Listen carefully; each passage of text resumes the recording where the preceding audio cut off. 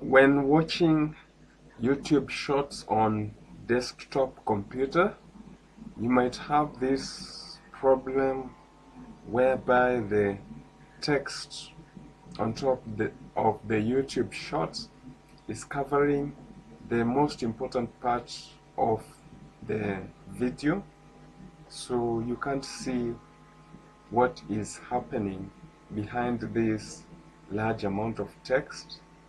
And here is the solution to deal with that.